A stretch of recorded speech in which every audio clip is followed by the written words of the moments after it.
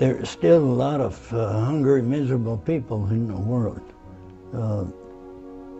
And without food, a lot of the other things that we take for granted as being essential aren't very meaningful. So food is one of the basics, and this is true for all political ideologies as well as for academic and scientific organizations. They can't function without people who are well nourished.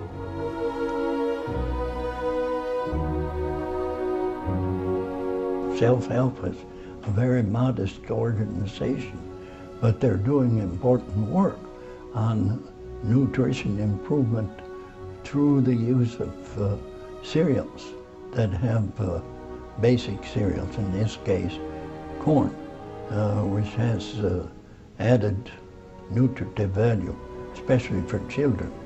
It's hard for our Americans, especially Midwestern Iowa people, Wisconsin, and Illinois, Minnesota, where there's always been abundance of food, abundance of meat, to appreciate the importance of this improvement of the grain for direct human consumption.